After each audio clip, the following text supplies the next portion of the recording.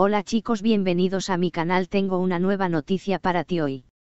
Antes de empezar las noticias, te olvidaste de suscribirte a mi canal y en mi vídeo de hoy, voy a hablar sobre el intercambio hecho por el Berguzar coreano. Vamos a empezar nuestras noticias. Recientemente, 3.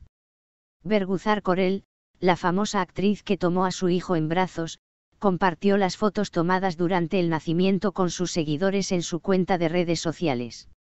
Después de las dolorosas 11 horas que pasé en el hospital, Leila nació a las 10 de la mañana, como dije, con un cordón fugaz que me impidió incluso tomarla en mis brazos y asentarme en su cuello, agregó Berguzar Korel bajo las fotos que compartió.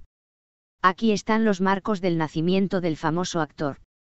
Berguzar Korel, quien dio a luz a su hija Leila el 3 de noviembre, compartió hoy con sus seguidores las fotos que tomó en su habitación del hospital.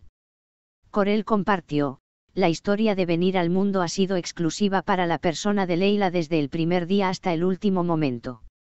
Solo voy a dar a luz a esta niña a las 10 de la mañana, dije mientras caminaba por la puerta del hospital, a pesar de los dolores que surgieron de retumbar cuando salí de la casa.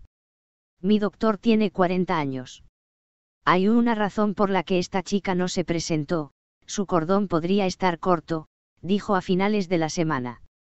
A pesar de que las horas habían pasado y mi cuerpo había completado todos sus preparativos para la llegada del bebé, nuestra hija todavía no había llegado. Después de 11 horas dolorosas en el hospital, tal como dije, nació a las 10 de la mañana con un cordón corto que me impidió incluso tomarlo en mi regazo y se asentó en su cuello, tal como dijo la maestra, Leila. Aunque todo estaba listo durante horas, la razón por la que no pudo venir a la tierra fue porque además del cordón corto, el occipucio se desarrolló posteriormente. Quiero decir, vino mirando al cielo, nuestra hermosa hija. ¿Por qué te estoy diciendo esto? Cada nacimiento es diferente de cada otro bebé, es completamente diferente. No tenga ninguna idea fija en su cabeza durante este proceso.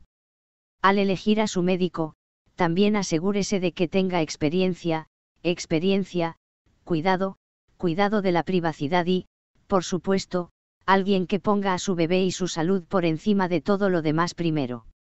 Tuve mucha suerte de estar con 2 personas excelentes y un médico durante este proceso. Queridos maestros @pravdsezaisama y @altaigecer se han convertido en compañeros de mis 2 hijos con su humanidad, su importancia para la privacidad y su experiencia. Muchas gracias. He dado a luz a mis 3 hijos @acibadem saglik.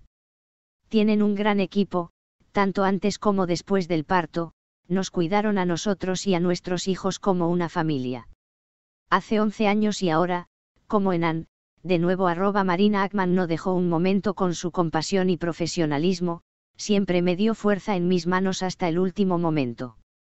Por supuesto, @Burcininsta siempre estuvo conmigo con estos hermosos marcos donde puso su corazón de nuevo, y @Alebdurmusoglu hizo una grabación de vídeo tal cada momento que descubrimos otros momentos cada vez que los vemos y babeamos y lloramos.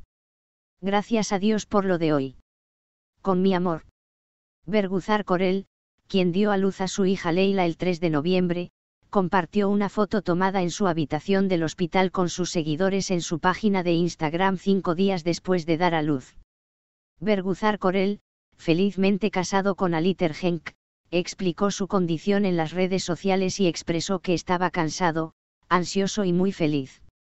Aquí está la nota emocional que Korel cayó debajo de esta foto. Llegó justo a tiempo, Leila. Desde el primer momento en que abrió los ojos a la vida más obstinadamente a mi contraste habitual tanto con su llegada como con su tiempo, fue como si todo no pudiera estar mucho bajo mi control a partir de ahora. Es como si hubiera salido de una larga y dura maratón. Un poco cansado, un poco ansioso, muy confundido y feliz. Gracias a Dios Leila y yo estamos en buena salud. Les agradezco 1000 veces por los buenos deseos, oraciones, mensajes de todos ustedes, y lo más importante por su presencia. Todos nos dieron fuerza. Hay tantas personas a las que quiero dar las gracias. Te diré de antemano que esta semana será un poco así, pero sobre todo la vida. Gracias por todo.